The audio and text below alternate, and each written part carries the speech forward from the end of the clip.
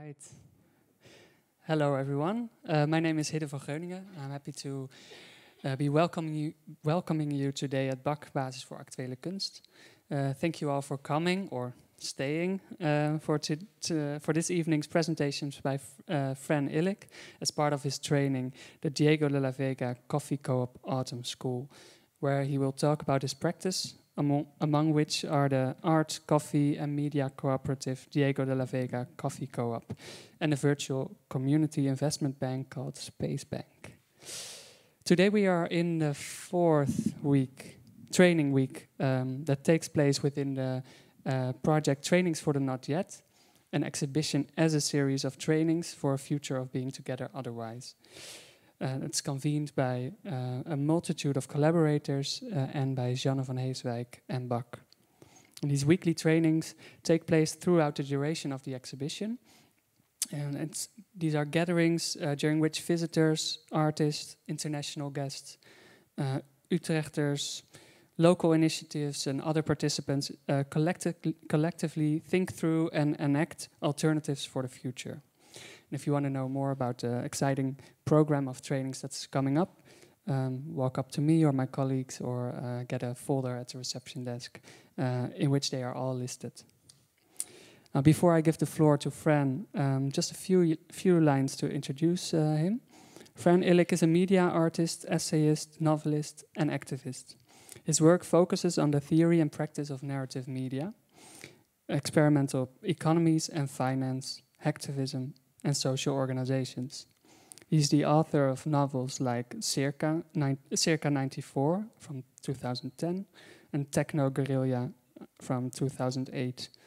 And he created works of narrative media that range from interactive web telenovelas to experimental theater, alternate reality, and utopian experiments in social organization.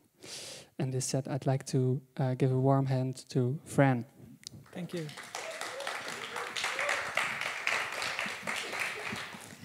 Hello, how are you tonight? I'm going to talk a little bit about my work, particularly the one related to Possible Worlds and Space Bank that started in 2005. Okay, so I'm going to talk about the context. Well, you know, in 1492, the continent was occupied, and there was a clash of values. On the one side, you have extractivism and money value. And on the other side, you have use of value and a culture of potlatch, right? So it's not a culture about scarcity, but about abundance. In 1991, the North America Free Trade Agreement, in 1994, they changed the economical policies in Mexico so that there wouldn't be bank credit for farm workers, so that there would be a transference of labor from the farms in the southeast all the way to the north, where farm workers would now have to become factory workers for the United States, Korea, Japan, etc. So this actually meant that the farm workers would become urban poor, or they would have to farm things like marijuana and so on, right? But the corn was still the same. The corn had the same nutritional values and everything, but it was worthless as a product. And the corn, since then, has been planted in the United States, even though the corn was invented in Central America, somewhere between Mexico and Guatemala. Well, many persons talk about how Mexico as a country became independent in 1821, which is kind of a way to put it, because to this day, Spanish banks still have control over the economy in Mexico, particularly this one, BBVA, who is kind of a bankrupt, or is kind of like a poor bank in Spain, but still the most money they make comes from the Americas. I have declared the war to this bank because at one time they stole $500 from my account, and they told me that I actually had released the money and spend it. And it's completely a lie, because you cannot take $500 out of an ATM in Mexico. It's a different exchange rate. So it would be something like, let's say, 5,114 point something, you know. It was a mess. I did an interactive telenovela about it. No matter what you decided, it would end up in the following. I don't know. I think I don't have it. No. Okay. Hopefully I will have it. So, yes. Yeah, here it is. This is the end, no matter what decisions you took. Oh, I don't have volume. I forgot. Okay. So it was a kind of long telenovela. And in this particular timeline, would end up with the destruction of a BBVA ATM. There you have it. We're destroying it, and people will be revolting in the city. No. So more or less the morale was that no matter what option you took, all the paths led to this one, right? Yeah.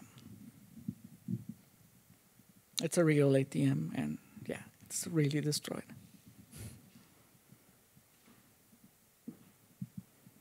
Okay, so continuing talking about values, here we have a replica of the Quetzalpanecayotl, which is it's called also the feather crown of Moctezuma. Moctezuma was the last speaker of the Mexicas 500 years ago. And this particular, I mean, this is a replica, but the original one is made out of quetzal feathers. And the reason why it survived is because Hernán Cortés gave it as a present to, was it Carlos II, Carlos V, no? And it doesn't have much gold, so it didn't represent anything for the Austrian house. And so it survived, I think, in a cabinet of an Austrian count, and it was found at the end of the 19th century there. This is a replica, and what we're seeing there is basically the clash of two civilizations that exist in Mexico. You know, so you have the indigenous people just looking like at their values, you know, behind a glass window. So in a way, it's like all of that culture lost its value. You know, it's completely dispossessed, and archaeology was a way to freeze all this wealth. They cannot continue doing their religious practices, etc. This is another telenovela. It's called Telenovel Vague. Yes, it's a homage to Jean-Luc Godard. And it deals with the dispossession of farm workers who the government wanted to make like an airport. And so they decided to buy each square meter for $1. So if you previously owned 1,000 square meters, now you would get $1,000, right? This telenovela is from 2004. And these are the Zapatistas.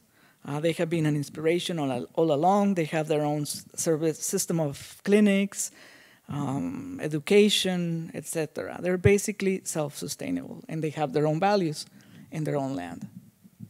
This is their school system, and they teach different versions of history that the ones we're used to in Mexico, in urban Mexico. They're organized through collectives and cooperatives.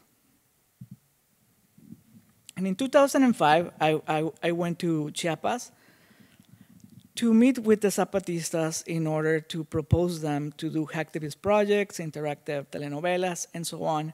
And what I found out is that there was no electricity there. I mean, or there was, but not like in cities.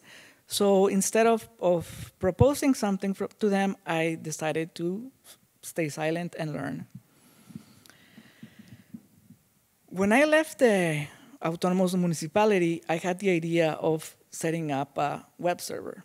Now, this web server was going to run somehow like an autonomous municipality. So I needed to buy a computer to install some kind of Linux distribution, connect it into the internet, and start populating it. The idea, of course, was to make a startup and to make it work, more or less inspired by the Zapatistas. But I didn't know anything about money, so I decided to start Space Bank. Space Bank is, at that time, was a bank who basically was taking care of debits and credits within the project. The logo imitates the logo of Citibank, and it's called Space Bank because it's bigger than World Bank, yes, but also because it's the bank of a space, right? In that case, the server. Also the idea, don't hate the banks, become the banks, right? Yeah. All of a sudden, the web server started to become populated, and we would charge each collective or artist or magazine $120 to be hosted in the website. I mean, all of a sudden, we started having money. You know, it was unbelievable. Before that, we would spend money on the internet. Now we had money. But now that we had money, that was a problem because we could store it in banks, in regular banks like BBVA, and BBVA would use that money to invest it in bonds. So basically, they would lend the money, let's say, to the police. The police would come and beat our people, no?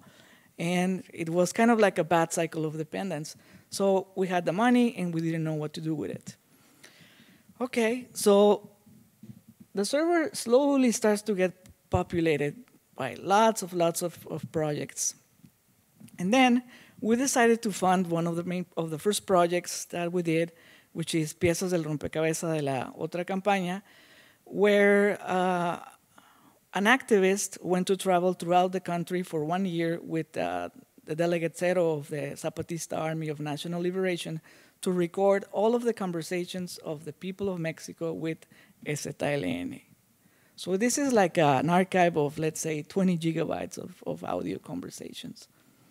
We created a matrix of relations there to show like problems of electricity throughout the country to kind of bring together different people in cities, states, across the nation so that they would find out what their problem was. In February 2006, our server was blocked by the telephone company of Mexico, Telmex, so that people within the country were not able to access the website or the server, but outside of Mexico, it was perfectly okay. You know? So this is regular censorship in Mexico, right? Keep the appearances outside and attack people inside. Then all of a sudden, we had some money in the account, and we tried to open an account in an investment bank. And we deposited the money, but then the banker told us that actually we are part of a terrorist support network and that the money is frozen, right? So this was pretty big because at that time I started noticing that actually I was doing something right. No, I was dealing with money and not with imaginary values like identity or some sort of rebelliousness, right? This is kind of like a Buster Keaton movie because some of the people who were involved with Piezas del Rompecabezas de la Otra Campaña were also defending a couple of Basque activists who were living in Mexico, and they were being accused of belonging to ETA. And so at that time, I was invited by a group of artists to come to Vitoria-Gasteiz in the Basque Country. And what was I to even imagine that these Basque people were being extradited on the same plane where I was, and we were going to the same city. So things started to look suspicious from the outside, right? It was kind of possible to believe that we were some kind of terrorist support network. The guy with the red tie, he's Marcelo Ebrard. He's kind of like the minister of exterior relationships at the moment in Mexico. He also is he was the mayor of Mexico City. Yeah, he belongs to the left-wing party.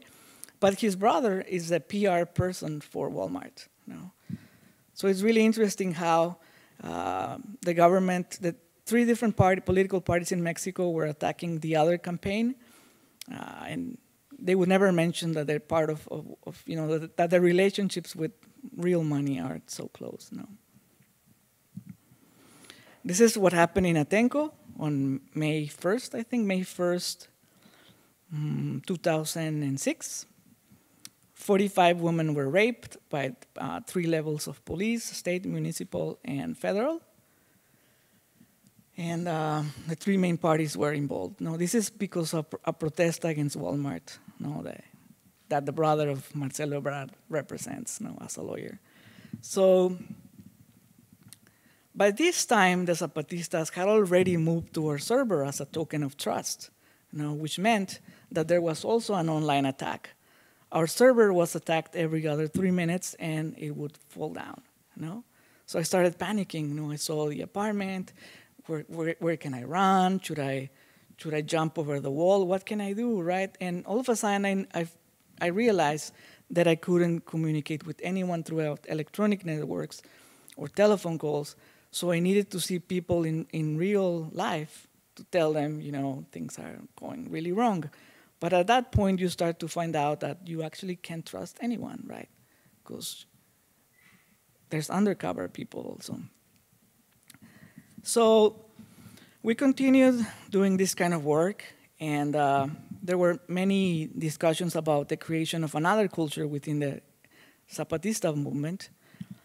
And within possible worlds, we started to ask ourselves if actually the other culture or the other art existed. So we placed a call for works, asking people for text about their experiences with this kind of work, to see if it actually had some existing result or if it was just an imaginary mantra that we were repeating to ourselves to believe that we are in the right path. This was really great because the Zapatistas answered with a panel called Is Another Culture Possible? So it felt like we're kind of in a dialogue with I don't want to say peers, but with our heroes, so to say. Yeah, then we were invited to Documenta, and this was really cool because a lot of Mexican cultural workers who work for the state, yet they are supposed to be independent, yet they receive funding from the state and do art that is okay for the state, were really angry with us because we were being invited to Documenta. So they told us, you have to resign. You cannot go because you are supposed to be Zapatistas. But for us, it's also really important to do this because the battle also happens like on a cultural ground, and they were not being invited. So that was also important. We continued doing telenovelas. Televisa, which is a big television company in Latin America, all of a sudden they thought that they own the meaning of words like rebel or ugly, right? So these telenovelas were kind of reinterpreting those meanings. Rebelde, instead of being about some rich kids who are driving fast in the main boulevards of Mexico City, was about indie media journalists who are kind of going to really boring meetings, doing minutes and interviewing people, right? These telenovelas were posted daily on YouTube, and they were taken down because the last 3 episodes, Shakira, the pop singer, was coming to Mexico City, and we decided to mention that we were gonna take hostage Shakira, right? So the fan club of Shakira sort of became our enemy during that time, and the last 2 chapters, I think, they were recorded in the Shakira concert in Mexico City with Shakira singing in the main square of the city, and the actors being below. And this was also very cool, not only because the fan club eventually was on our side when YouTube deleted the videos, but also because we found out that the main square was already under control of Televisa, a television company, which meant that the Mexico City left wing, meaning Marcelo Ebrard, who was before in the screen, had give the rights to any cultural thing that happened there to Televisa. So Televisa basically could sue us just for recording in the Zócalo without asking for their permission. There was the idea back then through, like, let's say the Mexican young cultural intelligentsia, that there was no censorship in Mexico. And it appeared that way, maybe because novels and art had become more or less irrelevant. But people like Brad Weil were killed by doing his indie media coverage by a group of paramilitary people. So, and a lot of radio stations were closed at the time. So there was the question, is there like censorship? Or there is no censorship? Why are these people being killed? And especially, why are the artists not attacked? Maybe because they started to not be relevant in such a reality. This is the server, no? Then around that time, we also started a healthcare program that I mentioned in the past days. Basically, it was run as a mutual fund. The consults were $1, and the proceedings would go to buy medicines and things like that. And this could happen because there's a lot of medical doctors, psychologists, dentists, specialistas that don't have a job there. No? So they basically have to work in data centers or things like this, factories. So yeah, these people were supporting us. Then I decided to organize a stock exchange. This is a stock exchange. It was called eventually the Brooklyn Stock Exchange. And basically, we would offer things like certificates of deposits, Zapatista Solidarity bonds, and many, many other things. People would invest in them, and me as a banker would have to make that money create more wealth for the investors, while at the same time, that money would be able to fund the activities of the different collectives that were running under this economy, which is really hard because money you can spend very easily, but to give it back with yield, that's a challenge. Then eventually we had enough money to give a grant of another culture. It was this one. And yeah. So Spacebank more and more began to replace the previous work that we had been doing. We were able to fund the final stage of the career of this medical doctor, his exam and so on. And he was at the time living in La Sierra Tarahumara in Chihuahua, working with indigenous kids. But we had problems with getting the money back because he spent it. And he didn't want the money back, so that meant that all of the clients in the bank are not gonna get their money, no? So this was a challenge to me. On the one side, because I just couldn't go and, beat him, and if I did beat him, I was not gonna get the money back, and the investors would be really angry. And when I'm talking about investors, I'm really talking about friends, peers, collaborators, etc. So this was really big because I knew that he probably was paying money to BBVA in some other loan, right? And it was also a big blow because it meant, can we trust our peers with something like money, right? So now we started lending money through platforms like Kiva and some others to people like in South Sudan and Philippines and all over the world, because we had a problem with money. We had an excess of money. This didn't mean that we can give it away. It just means that we have to use it. So in order to get the money back from the initial loan, I had to design some bonds, sell those bonds to the initial investors of the loan, do a double or nothing, and have each of those comic books that were pawned by this guy, they became kind of like, how do you call them? Like let's say bonds. And he would pay each of these 500 bonds that really were comic books, but he wouldn't get any comic book until he repaid the loan of 500 comic books.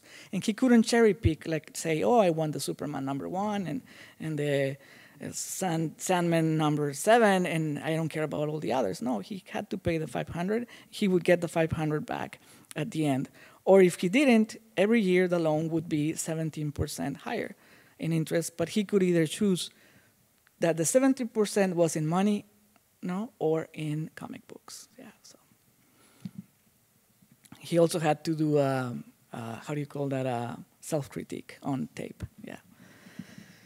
That was important. Then I started designing a hedge fund.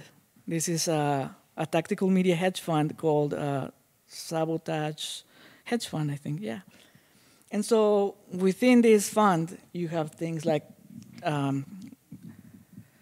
graffiti, actions, tactical media, Zapatista corn, et cetera, et cetera. So we would buy, for example, Zapatista corn, each grain, maybe it costed 10 cents of a dollar, right? So then this corn would be resold to someone as a future, no? Because this corn essentially could become a plant of corn, right? Which would give maybe 1,000 grains of corn, right? And so in the meantime, these corns would be given on a loan to a farm, to someone doing urban farming, no? Who would take care of that corn and then bring back corn. And in this way, we would have helped the Zapatistas by buying very expensive corn from them, right? And the investors would get some money back, but then we also would have more corn, which we could do things like tortillas, no? Or eventually we made ovens, solar ovens, no? To dine there together, etc. It was really an exercise, but it's really difficult. It was really difficult for the farm workers, they were not farm workers, urban farmers, to understand that they were not getting a grant, no? That they actually had to return, and we would have to count the grains, right? Because this is how you earn trust, right? It was an exercise. So, yeah, this would expose like how there is no co-responsibility, and how like people talk about doing sustainability with grants. No, so that's not sustainable. No, that's interesting. So by then we were already funding, and when I say funding, okay, like alternative news portals where each of the collaborators would get a share on the enterprise. This share could be then exchanged for money, or for other things within the stock exchange.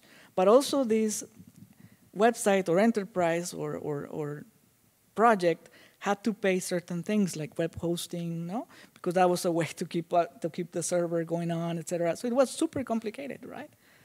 And eventually we had like ounces of silver, so a poet could come and write a poem and then say, you know what, I want to sell immediately my share and take back a silver ounce, which was okay for him, but he essentially was betraying the economy, the collective economy, right?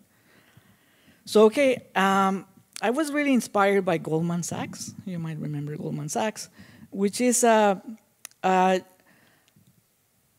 an investment bank that was founded initially by some Jewish guys in New York who were selling just paper on the street, right? And eventually it became what we know today. What they did is basically, one of the things they did is, you know, when Henry Ford died, the inventor of Ford, he left this will so that 90% of the shares, or something like that, would go to the Ford Foundation. And the Ford Foundation was designed to, you know, foster the most amazing things within humanity, which according to Ford were art and science and the humanities. And and I think the union was going to keep like 8 or 9% of the shares, and the family like 1% or 2%, because he didn't want to have his family become aristocrats or something like that. But then, of course, Goldman Sachs was brought in, and they were the ones that dismantled all of this, no? That undid everything so that the union became dispossessed, the family bought like all the shares, and so on. So I was really inspired by that. But also by Zorro. You might remember Zorro, right? Zorro, it's a new Spanish from California, so half indigenous, half Spanish. And he's fighting the colonial power, no? But when he's not wearing his mask, he's just an effeminate guy and nobody would give one dime for him, right? So I wanted to be like him without the mask.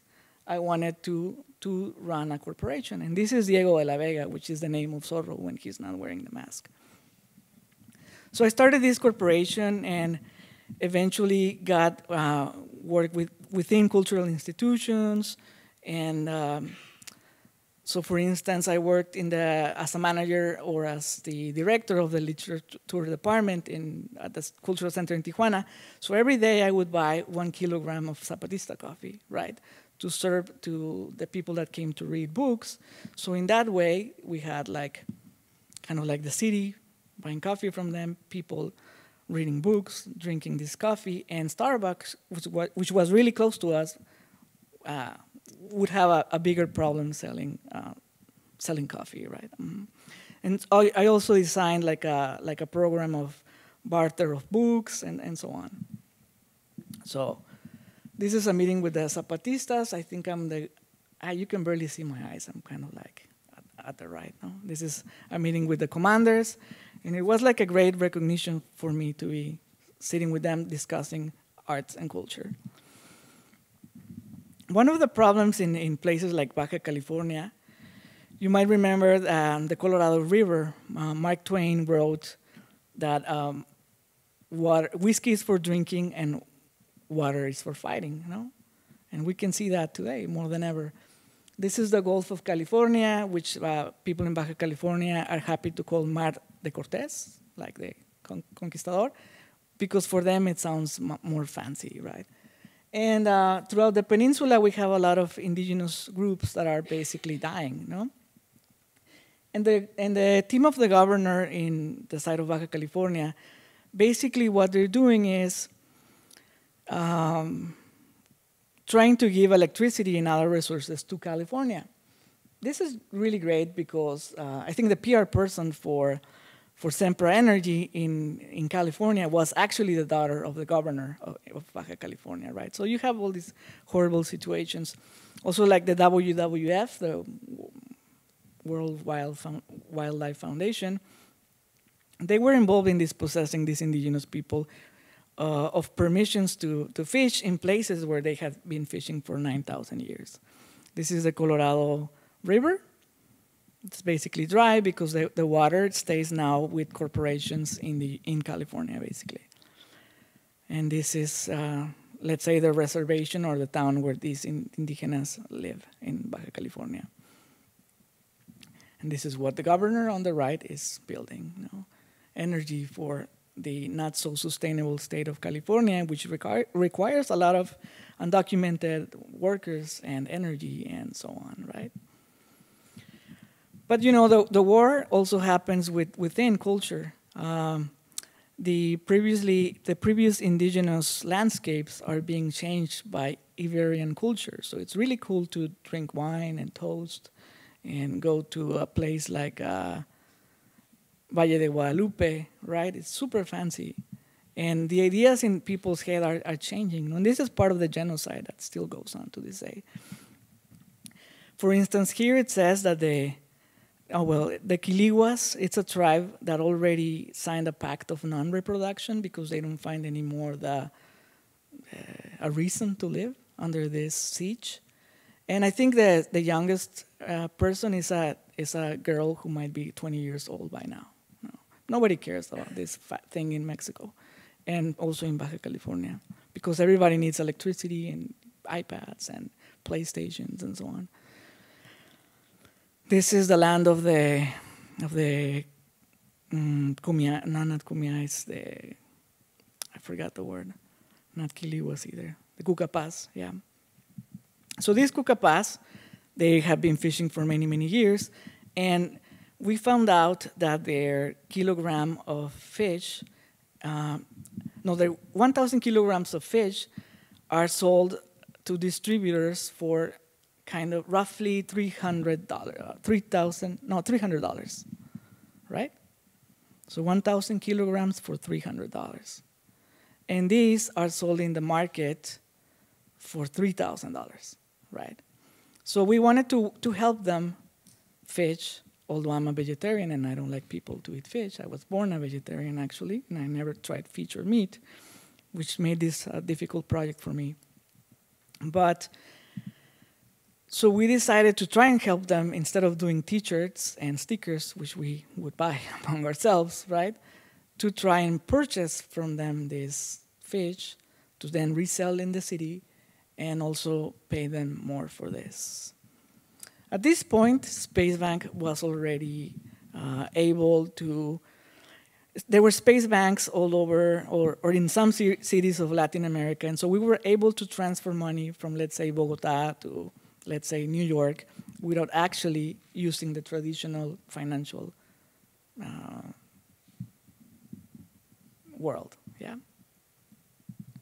Also inspired by the way that the Indian from Asia, Havala, functions, right? It's basically what the Rothschilds were doing 300 years ago. You have persons that trust each other in England and Austria and in other places, and you're just, basically counting pieces of gold or beans or whatever. But also this card, Space Bank card, has a magnetic band, an individual number, and all of that. So we also hacked an ATM in Brooklyn so that people could use it there, right? Because as a bank, you have to be everywhere. And what is that word with P? With money, you have to be very promiscuous, right? You have to be really promiscuous or it's not going to work. So around then, I remember that actually I was just a writer. And I decided to start this publishing house. We pay, I think, 10% royalties to the graphic designer, 10% royalties to the illustrator, 10% royalties to the writer. He still gets the worst part, but he gets 10%. And these books are printed on demand. We print a short run, and then also they're distributed by Amazon and so on, right? And so that's able to bring revenue, but because it's never clear if we're going to be able to sell these books are sold as commodities within the stock exchange. So investors buy them in advance so that then later we resell them and then these people get a profit, right? Or they also can get a stack of books. For some reason at that point, the World Bank approached me to do a project with them. They wanted me to have like some kind of branch in their lobby in Washington. I was not too interested in that. What I wanted to do was a joint fund with them, to join forces to fight poverty and other things in the world. And they didn't want to, because of many things. And I said, just give $20, $20. We'll make it work together. And they never gave $20. So I had no choice but to accept to be in the lobby of the World Bank. Because if I didn't do that, then my peers in Mexico would have said, your project doesn't work. It was a very unpopular project at the time. But because we started having more money, and we started understanding deeply what money is, like a Mexican peso is, let's say, a tenth or a 20th of a dollar, because the relationship is basically oil, And so there are many, many different relationships. For instance, on the left, we have it's money from the Khmer Rouge in Cambodia. They actually printed this currency and then they abolished the money. On the right, we have a sol from the revolutionary France. I think this is from the 17th century. And so remember the French restarted the calendar and the months and money and everything, right? So we started researching what is money, like what is backing this money, right? You might remember Che Guevara, or some of you might remember him. And, for those who do, Che Guevara was not like Jim Morrison, right? He was basically the first governor of the Central Bank of Cuba, So he was the person responsible for designing an economy so that, let's say, the Film Institute or the film industry of Cuba was able to run. And for this, he relied on selling sugarcane and then buying film and camera equipment abroad. I think at a certain point they were wondering if to buy Italian or Japanese equipment, right? But so it shows like the complexities behind all of these things that we as an artist sometimes don't see, right? When we engage with these institutions. So our money museum started to grow. And by working in cultural centers, I found out how, for instance, if you want to do an exhibition with 4 conceptual artists or performers who nobody knows, and the cultural house has a budget of, let's say, $1 million, you cannot give $100,000 to these people because nobody knows them, nobody's going to come, etc. And so the cultural institutions are always looking for content. And they might look, for instance, in Mexico, for remembering Christmas, they put these nacimientos, kind of like some sculptures that represent God and the camel and all of this. So banks like Banco Nacional de Mexico, which is now owned by Citibank of New York, imagine that, they rent these exhibitions to the state for a lot of money, and these exhibitions are going to bring thousands of people to the museum, right? And so I thought, that's a logic that works. Then maybe we can rent this money museum to exhibitions. And the money museum started to travel to different cities that would, again, be another source of revenue for Spacebank. This is the Zapatista 2-cent coin, no 1-cent coin from 1915, when Emiliano Zapata took the Bank of Mexico. He did this coin and the 2-cent coin. And I think it was Pancho Villa who told him, you should do like the 1,000 pesos or something, no? But Emiliano Zapata understood that it was not about money, but about social relationships. And if you want to have social relationships at a lower level, you need smaller denomination units, right? So at that time, I started to think, okay, we're doing all of this, but I'm still working with dollars and pesos, right, and other currencies. So I decided to create a currency. Originally, it was going to be called Another Mark, or as a kind of pun to Subcomandante Marcos. But eventually, it was called the Digital Material Sunflower. And it was originally backed by the digital labor of 10 of these collectives that were within the economy, let's say 10, which collectively had been able to create something like $17.11 of Google ads from Google ad revenue. So Google was only going to pay the money after we reached $100, right? So what we did is we issued bonds to reach $100, and then those $100 would back the coin. We were very lucky because this was 2011, I think January, and so Apple computers included the currency within their currency converter. After the Second Life Linden dollar, but before Bitcoin, you know? And so that gave us a way to have our money, our currency fluctuate on a daily basis.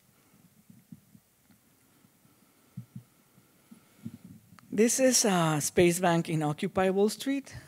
We also were not very successful there because people wanted to give donations and we wanted long-term relationships, right? So it was very easy to get $10, but we didn't want those $10, but people to put $10 and decide in what do they want to invest. But people in general in Occupy were against the banks. No, for me it was kind of like, I don't know, suspicious.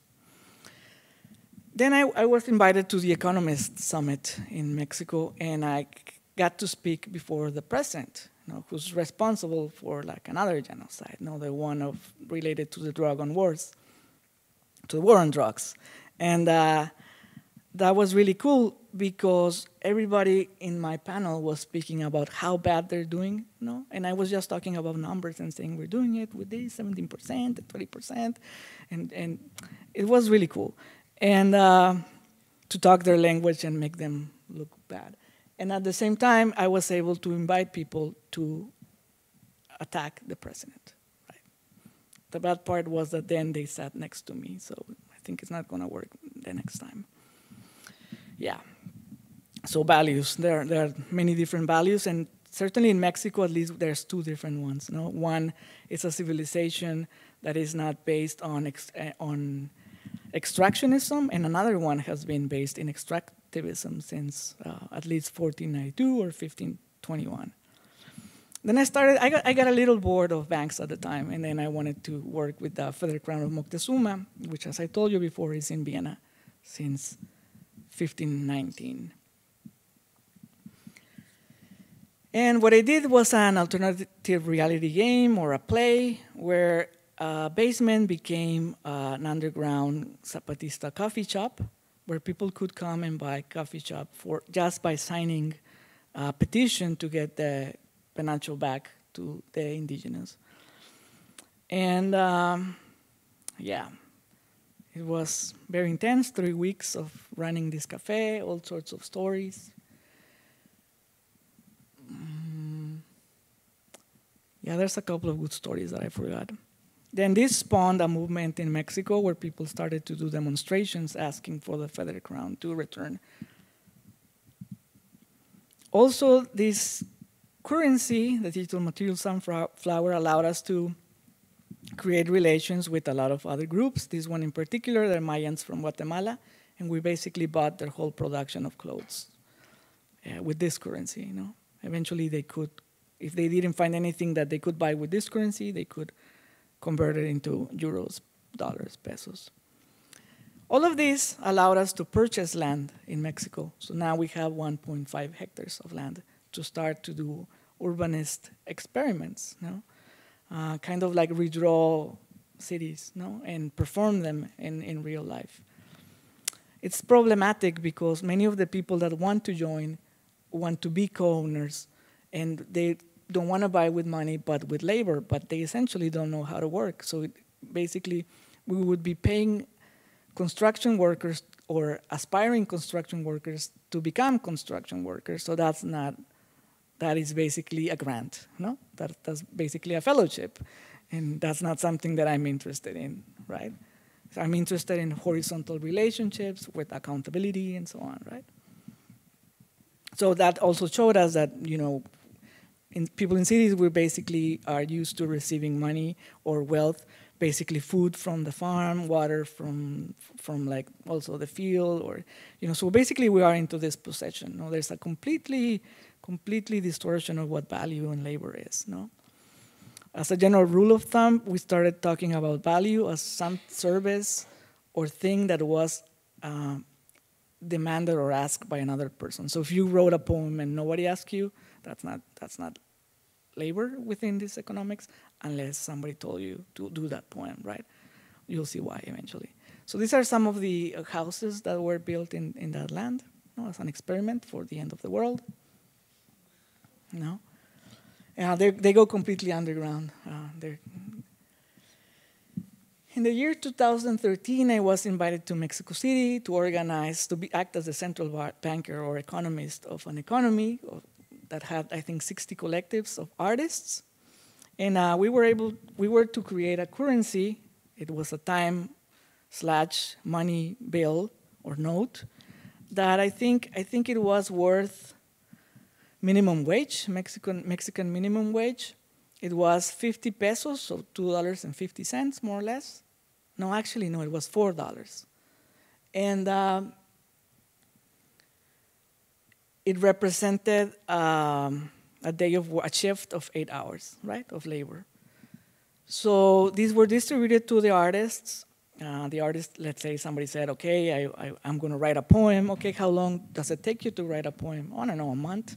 Okay, we cannot pay you for a month. We can give you 8 of this, which meant it's $20 more or less, or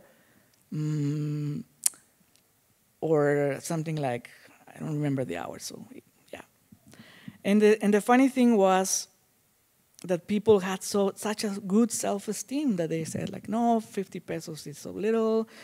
My poem is worth a lot. No, so then we would say, okay, then take your poem to the market, sell it in the market, and then bring money into the economy, right? So by doing this exercise, because essentially it was the artist giving money to the artist, because then these people with the bills could buy things from the fair, right? So it was kind of like man eats man, dog eats dog, or capitalism, or, you know, any other sort of economy, you know. So at the end, I think we were able to create around $2,500. No, one of the things that I purchased was 8 hours of cardiologist consultations from a doctor. And I remember artists were super angry, you know, because I was spending their money bad instead of in paintings or something. And for me, it was very shocking because a couple of weeks before, I had seen 2 colleagues die of heart attacks. You know? And I had to explain to the artist why it was so cheap to buy 1 hour, 8 hours of cardiologists with, no, 1 hour of cardiologists with 8 hours of labor, no? And at the end, people were very sad because, you know, we created $2,500 more or less for, let's say, 600 people or 100 people, a lot of people. So they were like, okay, we're super poor.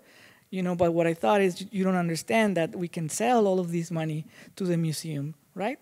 As content, no? And in that way, we're also securing a place within the cultural institutions. Or also, we can do an investment. Somebody uses silver, let's buy silver. Okay, we don't want silver. There was an investment that was so easy to predict. Subway tickets. No, it was already announced that the price is going to raise in a week. No, so you could still buy them for, I think, something like 10 cents of a dollar, and then maybe next week they would be worth double the amount. So these tickets could stay within the community to keep protected price, no, because everybody have to move, or we could give away those to the people of Mexico as a gesture, as a performance, in order to, you know, win their credibility or their trust, or, you know, it's always a problem when people are receiving state money. So at that time, people in the government of Ecuador invited me to do a work there. You might remember that Ecuador belonged or belongs to ALBA, the countries of ALBA. It's really funny because supposedly they created the Bank of the South to counterbalance the World Bank.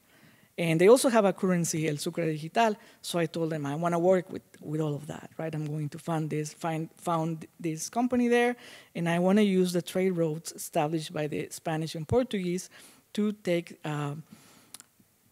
commodities from the Americas to Asia, right? So this got really complicated, and eventually they asked me to just do an infography or a performance and to lie to the crowd, and I said, no, I'm not interested in that. And I started to see like how this is a pattern on the left wing, no, on the electoral left wing, to just kind of whitewash or, you know, their actions. You might remember that Zapatistas also sent, I don't remember how many barrels of oil to the people of Cuba, and also many tons of corn as a gesture, as a gift to, you know, as a gift, as a token of appreciation, so that they continue resisting. They also gave 2 years ago to the migrants in the United States 4.5 tons of coffee, you know, that was smuggled through the borders, so that these groups would organize, talk among themselves, and continue resisting against the wall.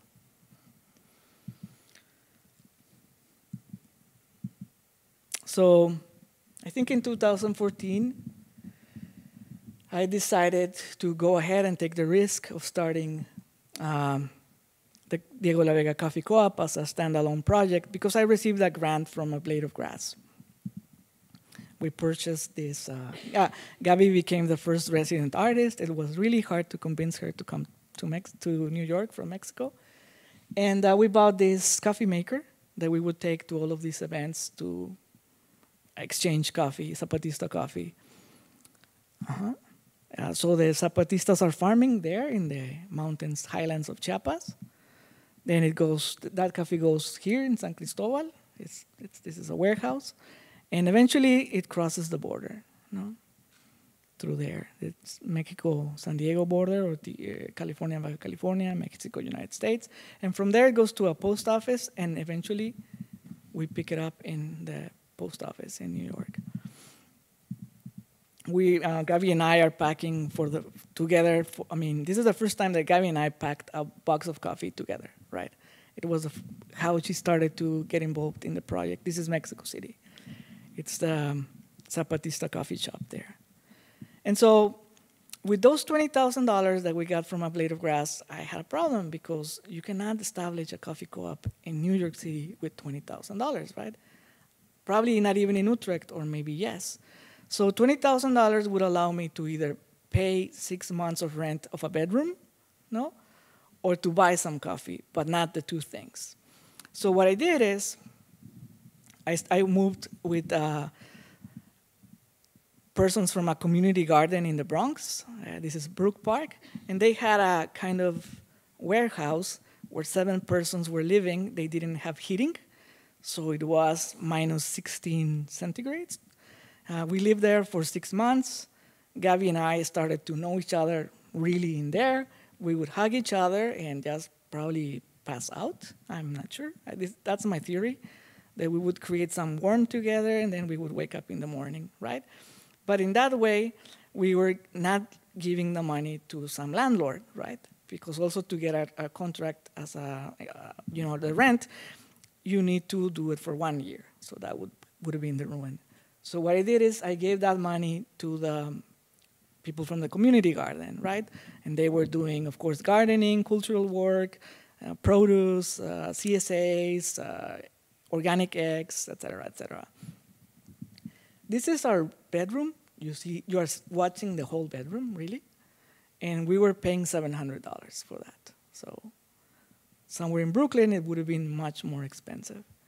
Eventually, I decided, because it's double or nothing, that I'm going to buy an apartment, with that same money. So I went to a bank and asked for a loan.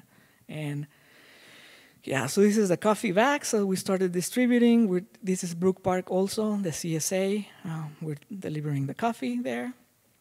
It's super cold. Maybe it's not shown in the picture, but it's super cold. We were always cold those 6 months. The only moments we would have some kind of warmth was when we went into a restaurant and dried our hands, or when we were in the library. Yeah. This is the coffee co-op. Mm-hmm. And I mean, we were really inspired by, a project like this of New Lanark or New Harmony that were created by, what's his name? Robert Owen, I think. Robert Owen. So there's a lot of sources of inspiration. Eventually, 15 months later, I was able to get into the co-op apartment. We were accepted. It was a 15-month-long process of really, you can't imagine what kind of resistance. And basically what I did is liquidate all of the things that were circulating throughout 10 years to convert that into dollars, buy a lot of cashier checks, give a lot of bribes to people, and basically found a way to get into this real estate that also was in a cooperative, right? So a cooperative would be inside of a cooperative. This also became a problem because then we rented a bedroom on Airbnb, which made a lot of money. So now we would have to distribute the money within the network of Space Bank and reinvest it internally. It's a complex circuit of relationships. This is the Patoli board. We're going to be playing tomorrow with the Patoli. It was forbidden in Mexico 500 years ago, and it's basically a ritual to the god of art, music, poetry, romance, and magical plants. And it's also a means of economic exchange. It's kind of like a chess or like parchisi. And I would want to install one of these in near the genocide site in Mexico City in order to make people talk about this without actually being direct, because maybe it's the only way to get in there. The actual president today, he's the one responsible for giving like a UNESCO heritage protection and INA protection to the coat of arms of Cortés, Christopher Columbus, etc. And he was also responsible for evicting the dancers from the actual square. And this is the left wing again. More images of the Patoli. Also, the Patoli is important because it's part of a religion. It's an anti-colonial act. It's an act of faith. Also, many of you might have a relationship with a virgin or with God, and maybe if somebody questions you, you still know that those things were real. Same thing in there. So, yeah, we're thinking about that in terms of like reviving, in Mexico you can only do a religion if it's Judeo-Christian. You can only register it. Everything else is kind of like some wacko hippie persons, and they're not taken seriously, mainly because of all of the artifacts are within the museums and so on. More patolis, patolis, patolis. Yeah, we try and play as much as we can, patoli. With Airbnb guests, also it's dangerous to play it, no, because it's essentially, yeah, it creates all sorts of problems that you cannot imagine. This is one of the community chests. No, it's very easy to create wealth by playing patoli. For instance, if somebody offers a mint and Xochipilli, the god of art, takes the mint, and then maybe he distributes the mint to somebody else in that game or in a future game in that place or somewhere else. This is a coffee shop experiment that we ran in Williamsburg for 4 months, and that's one of the actual community chests that were created. Yeah, these are seniors playing the game. So we have computers in there and many, many other things. This is the 100 denomination of the digital material sunflower. We also have the 1,000, the 5,000 coin, and the 1 bill. This is probably a design of how it was organized, the economy, at a certain time. In terms of cities.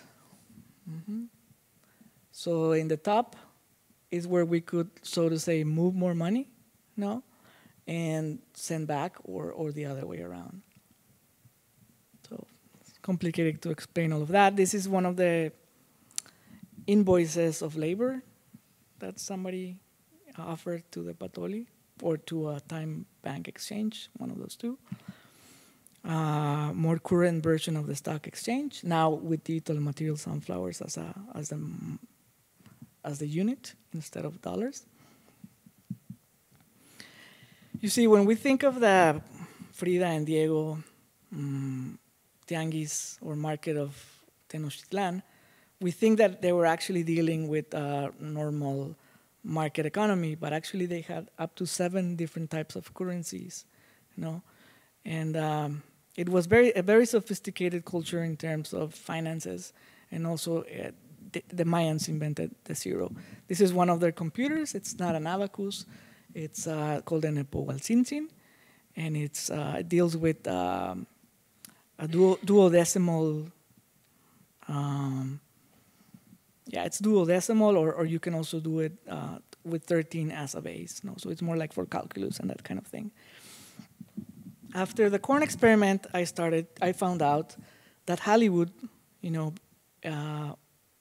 funds a lot of its propaganda movies with popcorn, right? And so popcorn was also born in that region of Mexico and Guatemala, supposedly when the god of the young corn met with the god of fire, and the popcorn popped, right? And popcorn used to be back then used in rituals or as jewelry or in storytelling. So essentially it has maintained that same use. So what I did is, again, start selling the pieces of popcorn, right? The pieces of corn, the grains of corn. And then they could only buy this with this currency, right? After that, we would convert this, distribute this corn to different collectives, which would then sell them in film clubs, small film clubs in Mexico, across Mexico. And so that the money aggregated could allow us to produce movies, other type of movies, and to fund the production of organic corn. Here we are in the place, in the cultural center of a painter called Toledo. He has dealt a lot with maize or organic corn, but we really wanted to work with organic corn, because when you try to find organic popcorn, really it exists only as an idea, and there's very few farmers that actually have it. This is another co-op that was born in Colima. These are some visual arts students that had problems with transportation, material supplies, and they also wanted coffee, so they started buying coffee from Zapatistas. Initially, their first kilograms of coffee were bought throughout the Patoli by creating their own social value and all of these exercises that allowed to create kind of like the cooperative. Yeah, so I really like the idea of working a different version of NAFTA, no? And yeah, more humane, maybe, and also one that takes into account the descendants of the original inhabitants, or the ones that inhabited there 500 years ago. New York City still has Christopher Columbus as one of the main statues. And actually, the mayor and the governor of the state really want to protect them because Italian Americans see themselves represented in Columbus. I wonder why they didn't choose like Michelangelo or Leonardo or something, right? So, yes, interesting. Many other states throughout the United States are changing the date of October 12 into the Day of the Indigenous People. I don't think that's accurate, no? I think it should be either the Day of the Indigenous Resistance or the beginning of the genocide or something like that, but it's a place to start. It's a place to start. 20 years ago, the Americas had officially been discovered, but now the scientists are talking about the encounter between two worlds, So yeah, slowly it's shifting. So yeah, that's it. Thank you. If you have any questions, shoot, please.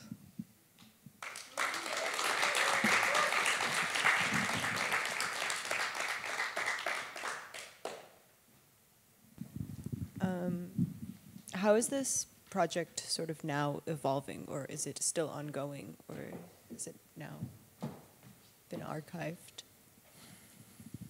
That's a great question.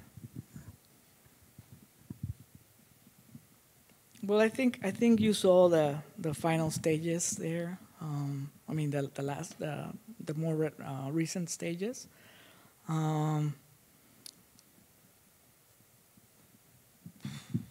Now, one of the things that we've done is starting to buy into the stock exchange to be able to vote within Nike or Facebook or that kind of thing. But it's always going to be irrelevant, the level that of involvement. I don't know where it's going, because it's very difficult also to create trust. Many people or many peers want you to give them money, and you're not in that position. Especially because I started this project when I was 29. Now I'm not 29 anymore, right? So now we're thinking about collective wills, inheritances, like who's going to receive all of these afterwards. Also 401ks, or how is it going to be when we're 60, And we had a discussion in another documenta that we were invited in a project that reminds me that this one, the Not Yet, it reminds me of And. I don't know if you heard about it, And. No? So one of the discussion was where were we going to retire? And a lot of the artists that participated, wanted to retire, let's say in Amsterdam or Berlin or New York, right? But they're not actually working today on creating wealth to be able to do that, right? But I can see that some of my friends who are not working on that would want us to eventually, take care of them, So we also had a couple of other residents in the apartment in New York City. One of them, Gabby initially was sort of undocumented, and then we had another undocumented worker staying there. He was a painter, an indigenous painter from Mexico, who had studied art in the university, but who came to New York to work as a plumber. And one of the things that we have to protect ourselves a lot from is from other artists, regular artists from Mexico City, that we want to come into New York essentially to pitch to cultural institutions, right? Because that's not what this was built for. So, and maybe they're not too interested to work in the Bronx or at the Anarchist Book Fair. So, and now throughout this, Gabby was able to also study her MA in labor studies. She was working every day also in finding jobs for undocumented workers or for immigrants in general. So every day she would find a job that at least pay $120 for, I don't know, 50 persons, 100 persons, right? Every day from Monday to Friday. This was really heavy, because she's an artist, and somehow the community became her practice, the migrant community. I could not participate in that because of like some clash of values. For instance, if we were gonna give them coffee for free for them, they're maybe not interested in zapatismo, or maybe they are like working in relation to the Virgin of Guadalupe or Jesus Christ. So then, in effect, what would happen is that Jesus Christ and the Virgin of Guadalupe are giving them the help, and that doesn't. For me, that's not cool. No, we have to fight the colonial regime and so on. No? And so sometimes you create these horrible ties of dependency, and yeah. So.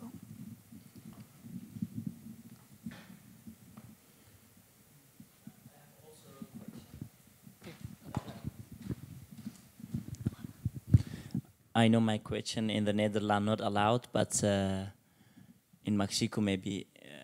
How many money you have now in the account? How much money in dollars? Yeah.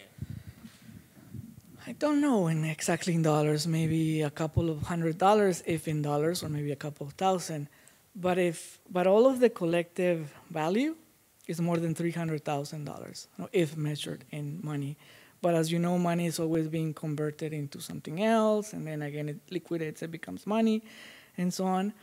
And we were able also like to buy small pieces of gems. Like if we went to Brazil, let's say, to a town that had a mine, we would buy some of that, or gold. But like I say, it's very easy to spend it, right? But also, one of the things that I don't believe in is the idea of commons, because I believe in the idea of collectivity, so people working and being a part of in order to deserve something. This was very hard because my mother is part of the cooperative, but not necessarily other relatives, right? So, for instance, this one time, one person who didn't want to work with us, she was kind of rude, wouldn't say hi to us, and then eventually she got HIV, and now she wanted to be helped. So it's this kind of problematic where it's really not about money. Money, I think, doesn't even exist. I don't know what money is. I am fascinated by it. I don't know what to do with it. Whenever I have $1, I will invest it. I think in 2008 or 2007. When initially I got into the stock exchange, remember I told you that money was frozen and so on. Eventually I was able to unfreeze it by saying to the banker, come on, you and I know that this is not drug money. You know that there's drug money in here, but it's not. It's from your friends. She was a member of the horse jockey team of the president. And so basically, they gave us the money. We started investing at the worst possible time, the financial crisis, which gave me a stomach because we were losing so much money every other minute. So now, but then what happened is eventually we had a small space in my mother's house in the garage, and we would do a bar there, serve rum, Cuban rum,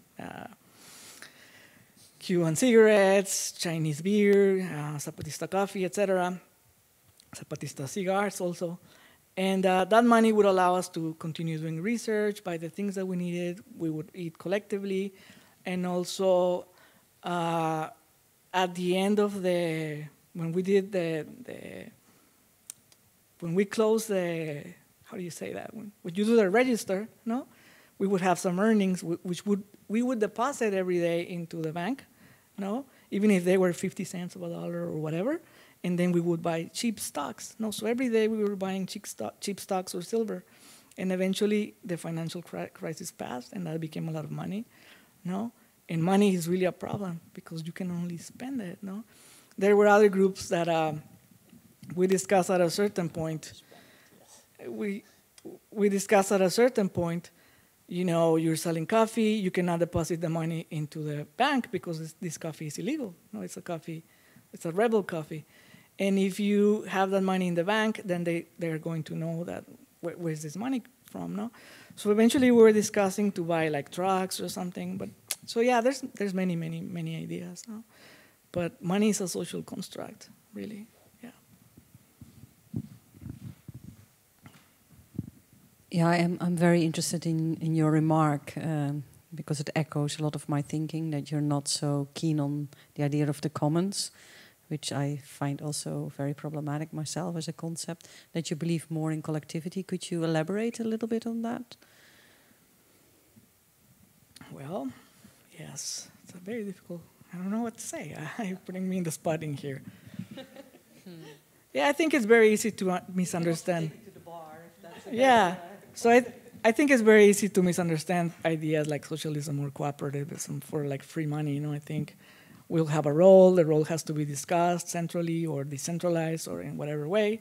There has to be an order, and we are the economy, and we can be the banks, and we can take care of each other and be responsible. But of course, it's always heartbreaking and disheartening and real. No, people do get sick. People do have to work. And you cannot change that, right? And this is one of the main critiques that Space Bank has gotten, because it's not pure. It's also not just metaphoric or symbolic. It's very dirty, and we deal with neoliberalism or with many other things. But so is the Zapatista movement, and so is everyone that is in this room and in this world, right?